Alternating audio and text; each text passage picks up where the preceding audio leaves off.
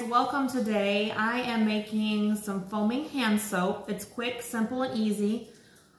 I use Castile soap, about 2 tablespoons. I use about 10 to 15 drops of Thieves essential oils, and I also use about a teaspoon of vitamin E oil to make your hands extra soft.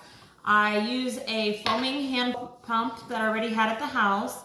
And basically I fill it up almost all the way, and then I pour in the ingredients.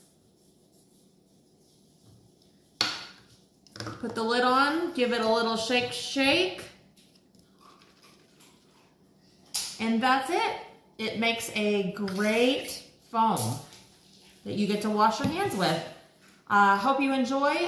If you enjoy this, like and subscribe. And once again, let me know if there's any other videos that y'all would like me to put out.